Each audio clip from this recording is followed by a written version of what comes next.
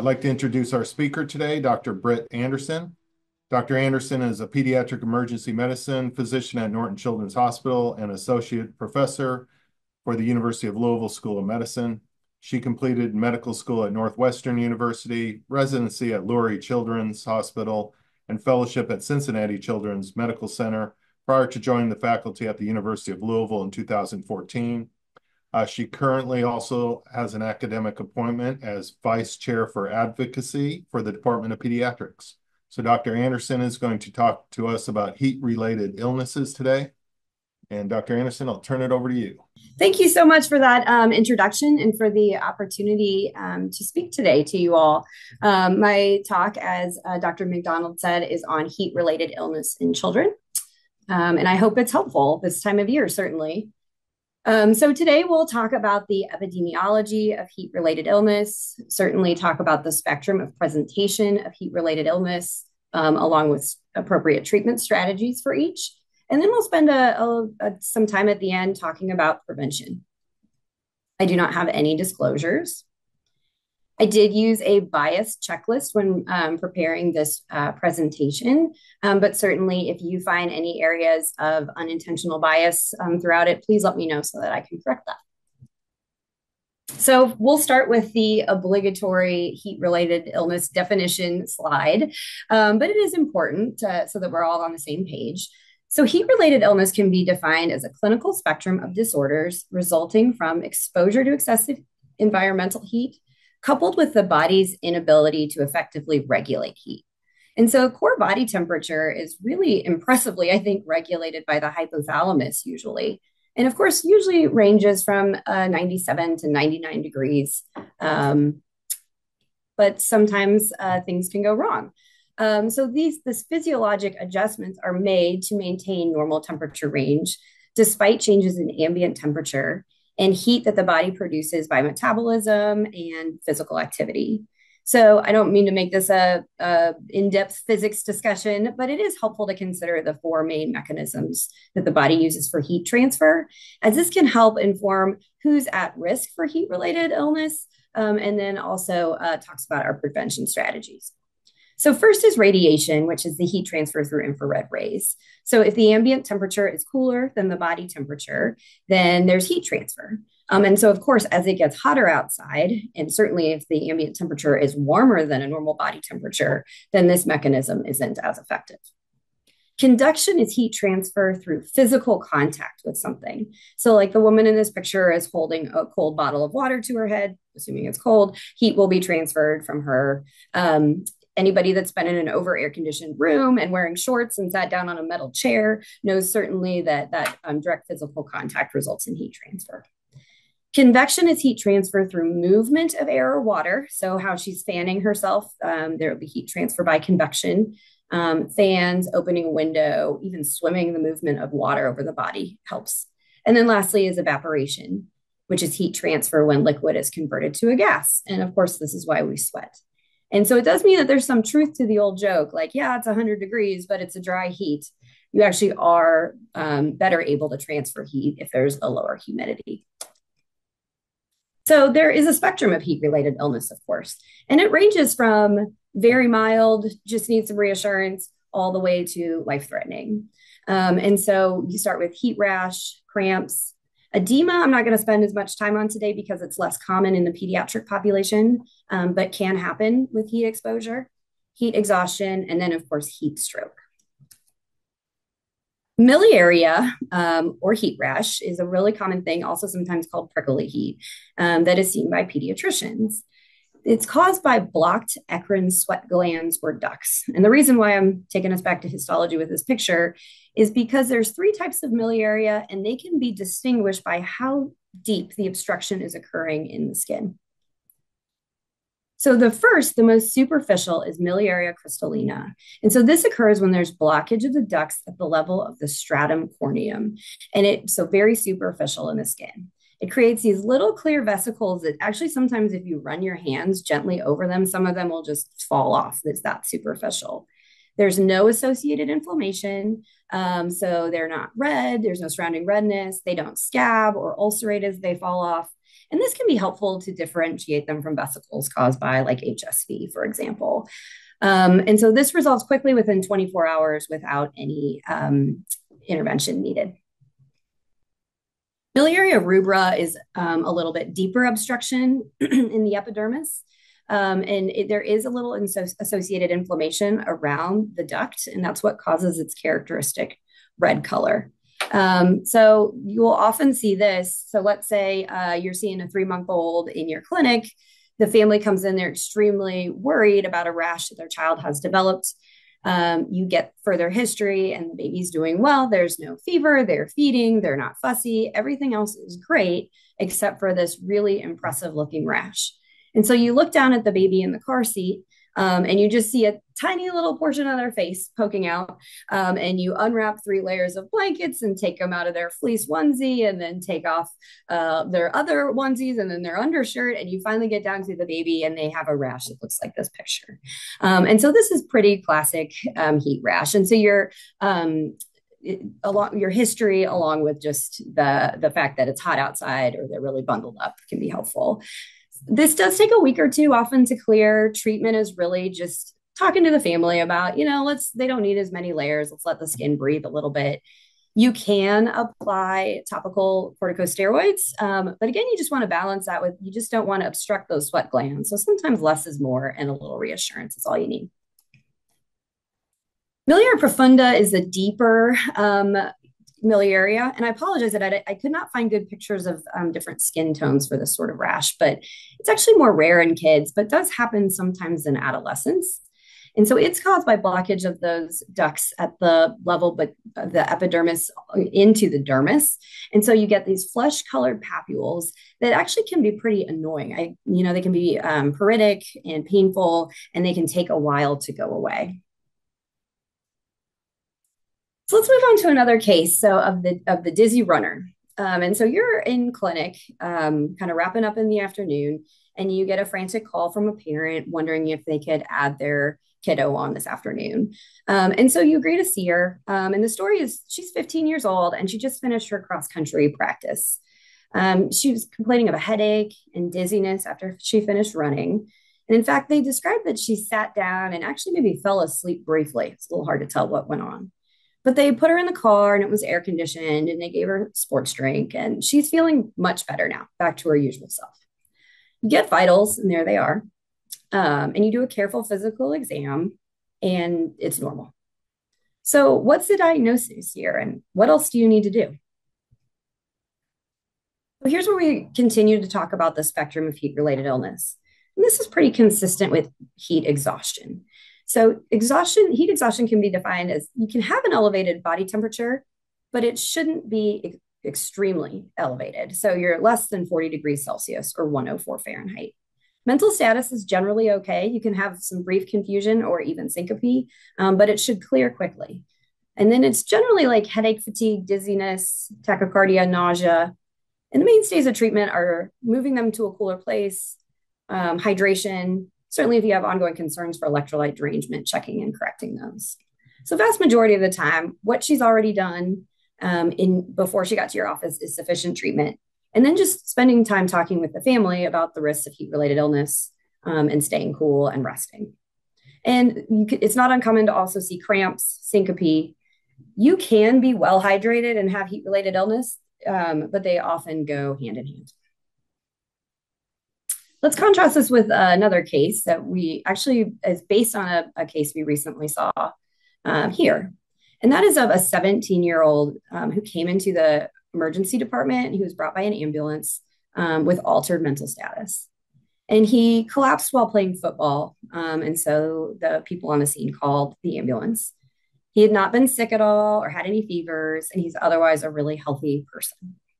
So EMS appropriately took off his equipment and a lot of his clothing and applied oxygen and ice and obtained an axillary temperature of 97.4 and brought him in quickly to the emergency department. So here's how he looked in our ED. So a rectal temperature was 107.4 Fahrenheit or 41.9 Celsius. You can see that he is tachycardic, pretty impressively tachypnic.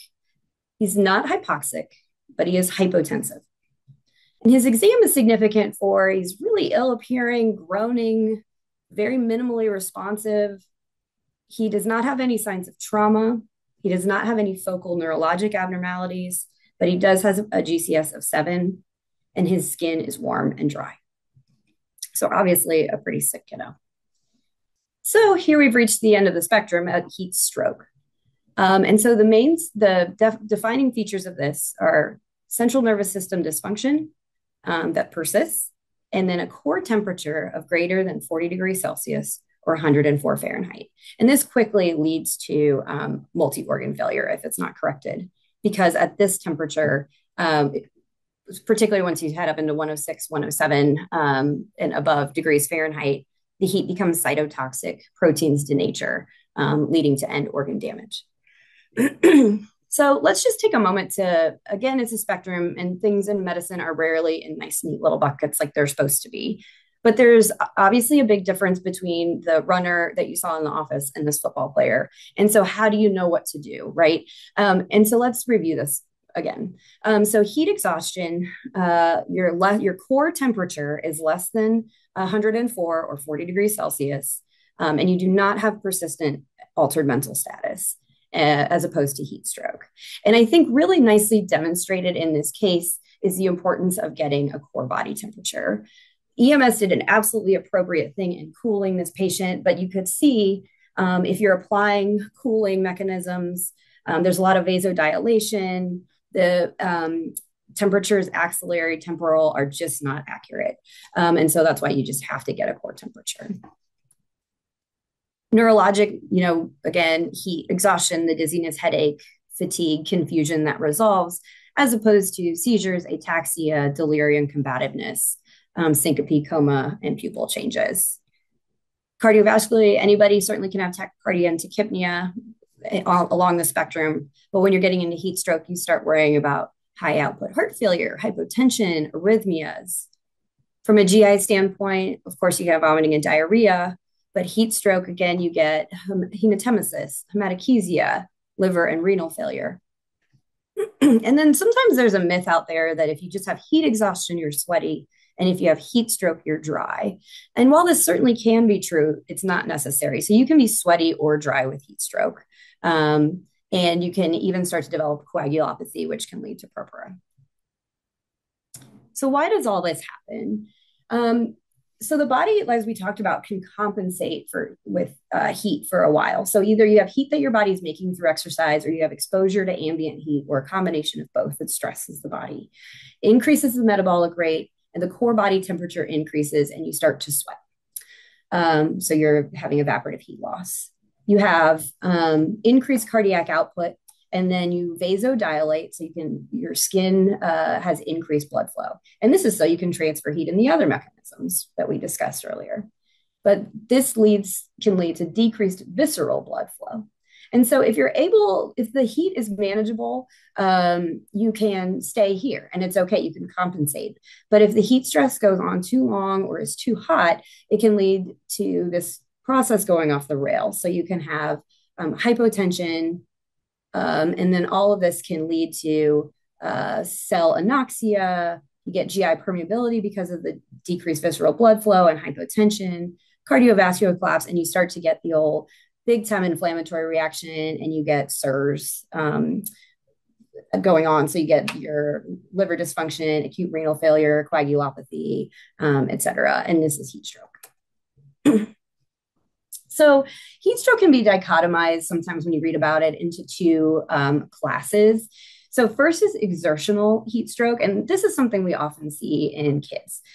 So this is when, again, the body is making more heat, which requires heat dissipation, and particularly problematic in football players in August, that will, as our case kind of illustrates, and we'll talk about why that is.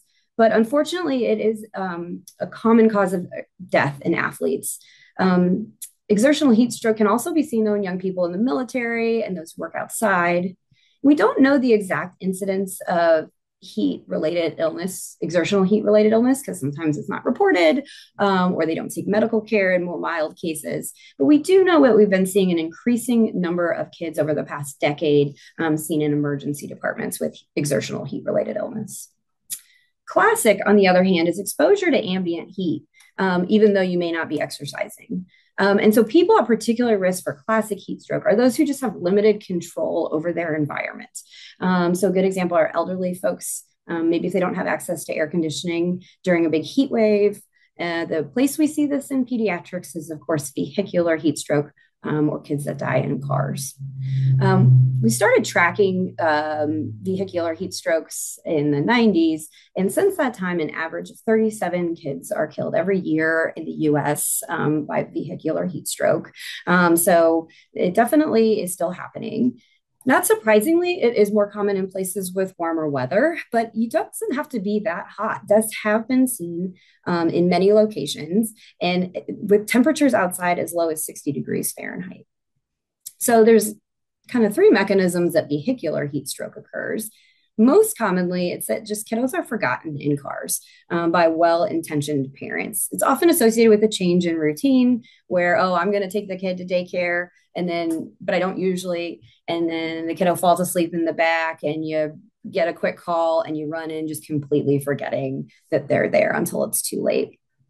Sometimes kids can gain access to parked cars and can't get out of the car. And then, I mean, who doesn't love to pretend to drive the car? It's a great hiding spot if you're playing hide and seek, and then they just don't know how to get out. And then sometimes kids are intentionally left in a car, like you're just going to go run an errand really quickly, and the car gets hotter than anybody knew. And unfortunately, parking in the shade or rolling down a window just doesn't provide as much protection as people think sometimes. So risk factors for heat stroke. We'll run through these and then talk about why football players could be particularly at risk. So obviously the weather, so both heat and humidity. I like this term. It was the first time I had seen it, of over motivation. And I think this can happen by really well-intentioned people where they want to push through and they want to do well and they want to see their kids do well. But sometimes it can cross over into being a little bit dangerous when you're at sports practice. Underlying illnesses, both acute and chronic, so even acute viral infections, for example, have been found to have a slightly increased risk for heat stroke. Fitness of the participant is important. So being acclimated to the heat and being in good physical condition are helpful. Clothing, obviously what you're wearing, we talked about heat transfer. If you're wearing a lot of occlusive or heavy clothing, your body just cannot transfer heat as effectively. And then there's a long list of medications that are risks. And I don't think surprisingly are beta blockers and diuretics. But a lot of medicines that kids use, like SSRIs or sympathomimetics, like for ADHD, have been associated with increased risk. So if we go back to our poor August, beginning of fall season football player, you obviously have hot weather, often one of the hottest months of the year. You have a lot of social excitement over the sports season starting. Sometimes kiddos spend the summer in the air conditioning, playing video games, and so they may not be acclimated to heat. They may not be in their best physical condition yet. Obviously, they wear a lot of heavy equipment, which is protective from other injuries, but can be problematic for heat. And then if you throw in they start their ADHD medicine for school, you can see why fall sports, particularly football, see a high incidence of exertional heat stroke. Okay, so that's the problem. How do we treat it? So the first step in managing heat stroke is to recognize it. And so sometimes that's easier said than done. Obviously, the season and the weather is going to be a big key. But again, getting a core temperature is just so important. But we do see hyperthermia as a fever really commonly in the pediatric setting.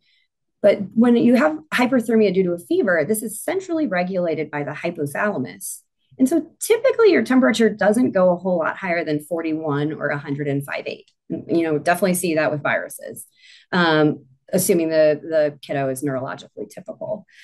So a patient with sepsis can have a similar presentation. And so you want to look for other signs or symptoms that might tip you off that it's sepsis. We certainly see patients with hyperthermia and seizures due to ingestions. Actually, one not long ago of a little kiddo with hyperthermia and a seizure activity and ended up being a cocaine exposure. Neuroleptic malignant syndrome, so you want to consider their medication history. You can also look for rigidity on their exam, and then metabolic abnormalities. So you may want to, what often happens in real time is we're assessing for a lot of these things all at the same time. But if heat stroke is reasonably high up on your differential, you do not want to delay cooling while you figure it out. And that is because delays in cooling simply lead to worse outcomes. And that's, as we talked about before, just the more time you spend at those really high temperatures, when the body can't control it, the more damage is done. So treatment can be started on the scene and continued in the hospital. And so if you receive a call from a parent who's worried about their kid at practice, there's really important things you can do before they even get to the emergency department. So removing clothing and equipment, moving to a cool location is really helpful. Probably the most effective way to cool somebody down that's hyperthermic is cold water immersion. And this is just water, 40, 50 degrees Fahrenheit, and you just put them in it up until, their head and neck are out, and that cools them down. We actually don't often use this in the emergency department, though. And that is just because these kiddos are sick, as we talked about, and they may need to be intubated. They need labs, they need fluids, they need continuous monitoring. And these things are just really challenging to do when your patient is floating in a pool of water. So what we tend to do is use evaporative cooling to help. So we spritz them with water bottles and put big fans on them. Cold compresses or ice packs can be applied all over the body. They talk a lot about axilla and groin, but you can do it other places as well. And you want to change those out really frequently as they warm up. Sometimes we'll do chilled IV fluids. There's no role for antipyretics in heat stroke hyperthermia. It just doesn't work. And sometimes they can risk further liver injury, kidney injury when you already have those things going on. Shivering can be your enemy. So sometimes it's tricky to cool kids down and then they start shivering and then try to warm themselves back up again. So sometimes you need benzos or even paralysis and intubation if that's really a problem. You want to try to cool them down. We'll continuously monitor them with a temperature probe, like you can use a rectal temperature probe and continuously monitor as you're cooling. And you really only need to bring them down to like 102-ish degrees. And then the hypothalamus can kick in after that and keep going. Obviously, cooling is going to fix a lot of your problems, but this is a really sick patient. So the ER loves their ABC. So they may need to be intubated. They often need IV fluids. They may need pressors to support their blood pressure. Electrolyte derangements are very common and need to be corrected. And then you're drawing a lot of labs looking for end organ dysfunction. So troponin, CK, ALT, AST, looking at kidney function, looking for coagulopathy, and certainly an EKG as well, doing whatever you can to address these issues as they arrive and support them through it. And then, of course, if they're having seizures, we'll treat those with benzos. Sometimes even ECMO is necessary. So how do these really sick kids do overall with heat stroke? Fortunately, many have complete recovery, and it's really amazing. But some do require prolonged hospitalizations. And unfortunately, there can be significant morbidity. So lasting neurologic deficits. There's case reports of liver failure, even necessitating transplant and even death. So let's talk about our kiddo, our 17-year-old that collapsed and was brought in. So they were cooled in the emergency department using the mechanisms that I described earlier. They received fluid resuscitation for hypotension. They were found to have elevated troponin, acute kidney injury, and a slightly elevated CK. And it was described their mental status improved even in the emergency department as their temperature came down. And they were admitted to our PICU and continued supportive care, and he was able to be discharged home in good condition. So it was a really positive outcome for that one. Not to be a Debbie Downer, but just to contrast, it doesn't always work out so well. This is a case report from our institution in 2014, and I remember it well because When people in our division publish papers, there's a bulletin board where we hang them up. And it was like one of my first days in the office as faculty member. And I was like, oh, let me just read this paper. And it's this just horrifying, tragic story of a football player that collapses. And unfortunately, despite ECMO and dialysis, he worsened and died 3 days after presentation. So it's just really a dangerous thing. All right, so that's bad news. But the good news is that heat-related illness is absolutely preventable, and there's several ways we can all help. So first, when we talk about athletes, awareness of the risks and signs of heat illness by parents, pediatricians, teachers, coaches can help protect kids. It must be recognized that fall athletes may be at high risk. August is really hot. There are published recommendations from the National Athletic Trainers Association, which include a 14-day period of acclimatization at the start of athletic seasons. And so this includes resting periods, practices during cooler times of day, slowly increasing equipment worn during practice, and ensuring that coaches and parents and trainers are aware of this and recognize the signs and symptoms of heat-related illness can be life-saving given the time-sensitive nature. And then, of course, all the stuff that helps every problem, right? Being well hydrated, getting good sleep, eating healthy meals will be really helpful. This is just a graphic from a review article that I just thought was an interesting visual way of showing the acclimatization regimen. And so this was adapted from the National Athletic Trainers Association position statement. And it's for football, and it shows how on the far right there, you can see what equipment you're wearing. So you start with helmets only, and you're adding shoulder pads, and then you get to full pads. You're adding in practices, but you're scheduling in rests as well. And so this exists, and it's may be helpful for folks to know, like when you're doing sports physicals in the summer. Generally, for everybody, I think this is reasonably common sense, but kids need to stay hydrated, dress appropriately for the weather. I didn't talk about sunburn because I think we all know about it, but that's miserable. So applying sunscreen is really important. Planning rest time, having families watch out for concerning signs. Everybody's kid can be a little bit whiny sometimes. I know mine can, but if they've been outside playing a long time and it's really hot out and they're acting kind of weird, it's worth considering, are they just too hot and they need to come inside? Pay particular attention to young people or vulnerable folks that may not be able to express that they're too hot or move themselves inside. So for us, it's babies we got to worry about, and then kiddos with special healthcare needs. This is a handout developed by some amazing physicians in Louisville, along with the Kentucky chapter of the American Academy of Pediatrics Task Force on Child Health and Climate, with a lot of good information for families about how to protect kids from heat illness. And so this and other resources are available on the KYAAP website, and you can use them if you're interested in your clinic. And so they talk about heat illness, they talk about asthma, extreme weather, nutrition, the benefits of playing outdoors. And so that's a great resource. Let's talk for a moment about vehicular heat stroke. So this can happen to anybody. It's one of those things that it's one of those things that's like, oh, this will happen to somebody else. Well, it just takes a second and it can happen, unfortunately.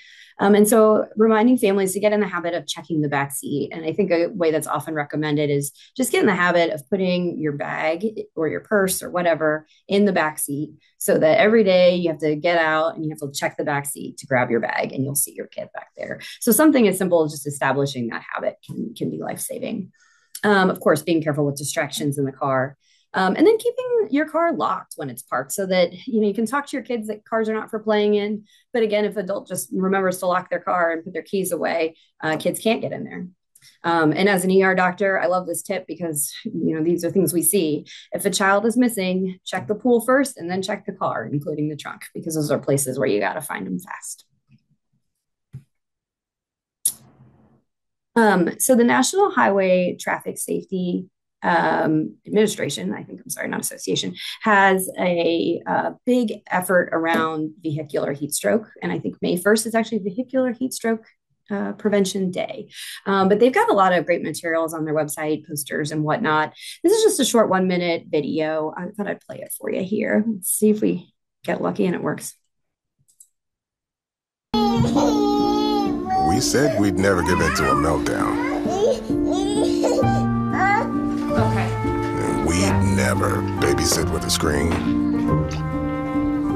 We said we'd never let the toys take over. Mariella! Never leave the house looking, well, and never let them out of our sight.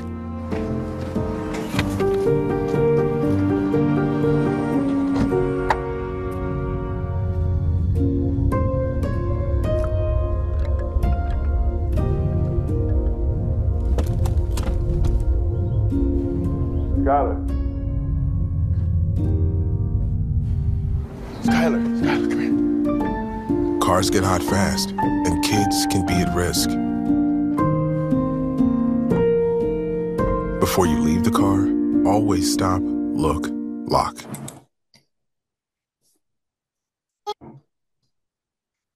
All right. I just thought that was kind of a cool little spot. There's a similar one where there's a mom that gets a phone call and leaves her baby in the car, and you kind of see it from the backseat perspective of the kiddo. And fortunately, she comes to rescue him just as dad did, just in time. But it's just a nice reminder that we can help families remember. Okay, so there's some interesting system level prevention things.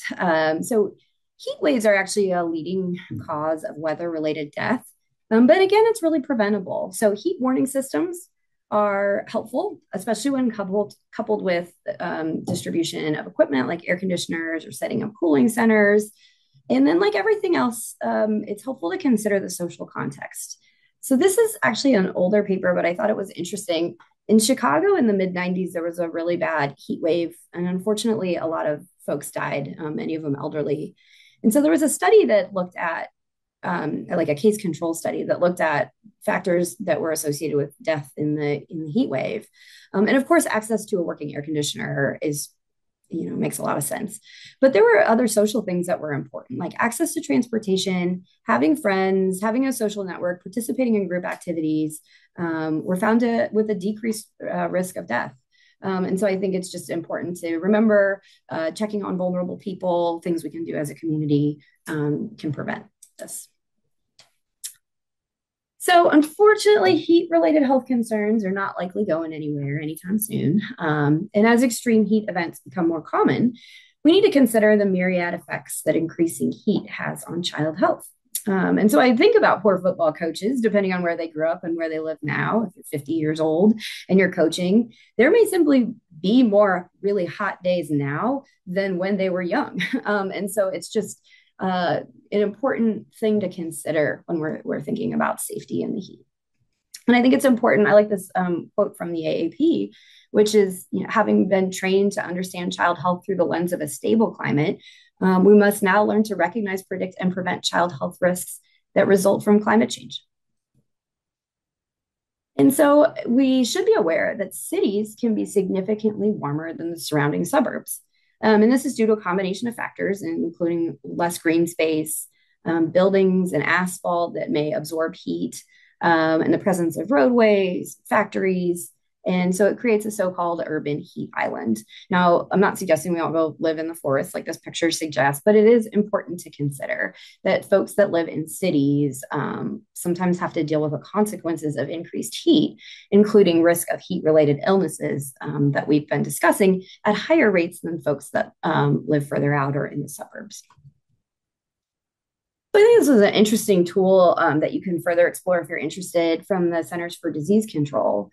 And it shows the heat and health index at a zip code level. And so this index incorporates historical temperature, heat-related illnesses, and then other community characteristics to identify areas that are most likely to experience negative health outcomes from heat. And so recognizing that while heat affects us all, some kids bear a disproportionate burden. In many cities, unfortunately, historically redlined neighborhoods feel the greatest impact of heat. And we can see this in this map here. This is another publicly available tool if you're interested, and it's the EJ screen from the EPA. And it depicts several climate and environmental factors. So you can click through all kinds of different maps and look. And so this one is number of extreme heat days. And so just in our area, you can see that the area around Louisville is hotter than even like once you get out into Middletown and Crestwood and, surrounding areas are cooler. So this population level information can be considered when planning prevention and can be important. And then I just wanted to show that the American Academy of Pediatrics has recently published a policy statement on climate change and children's health for those that are further interested in this health and health equity topic.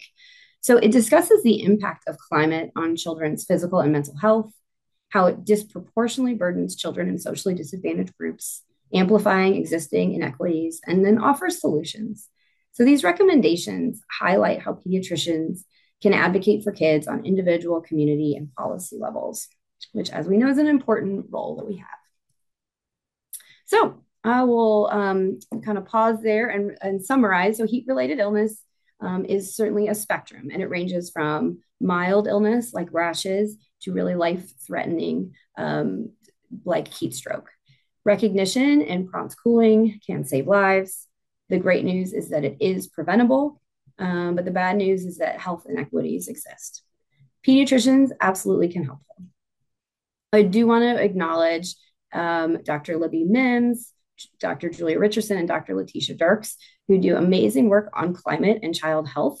They're where I got many of these resources, including the handout, and they worked with the Kentucky chapter of the AAP on.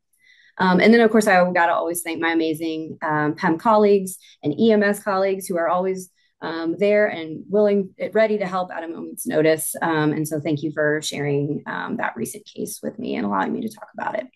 So I got some references, and I'm happy to take any questions. All right. Thank you, Dr. Anderson. Talking about climate change, I guess those people, you have a relationship with them. What are you all doing for climate change? Oh, that's a good one. Well, I think there's a lot of things. So it's an excellent question. I'm just trying to think of how to break it down. I think first of all, recognizing it and education is really important. So Dr. Dirks, I mentioned her work. It was her residency advocacy project was to educate families in the clinical space about climate and health and heat and what they could do to protect their kids. And then also like making that handout and making pediatricians aware of this is just kind of an emerging thing that we should be considering. There's certainly other things as well, like talking to families about transportation that has impact on climate, looking at what we all do in our day-to-day lives. If you're going to build a new building, what kind of materials are you using? What about waste? So just thinking about how we all contribute. And then, of course, looking at the policy level if people are interested in getting into that and examining how different policies impact the climate and then impact the inequities that we can see. Okay. And since there's been a lot of education on heat-related illnesses in the last 5 to 10 years, are you seeing more or less despite the increase in temperature in general? More presentations? Yeah. I've not looked at our numbers here, to be honest with you. Like for that one case report was from 2014. We had one this summer, so I don't know those really extreme ones, how often we're seeing them. Nationally, overall, emergency departments are seeing more heat-related illness. Okay. And is there a maximum temperature that a patient gets that they're not salvageable?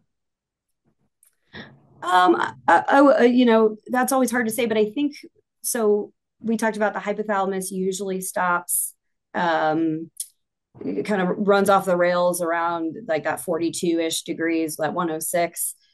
There's different numbers in the literature, but if you're looking around 107, 108, that's where it's starting to become really, really dangerous. And it's a matter of, it just seems to be the longer you're at those really high temperatures, the more dangerous it is. I would always hesitate to say somebody's not salvageable. You could see our patient that was over 107, obviously in a super dangerous zone. ended up doing well.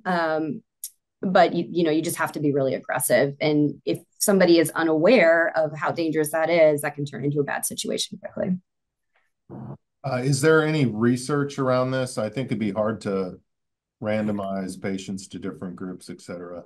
But is there any national research? I mean, some of the mechanisms are similar to malignant hyperthermia, but I guess no one's trying that treatment or anything. There was some like dantrolene, different things have been tried and have not been found to be effective.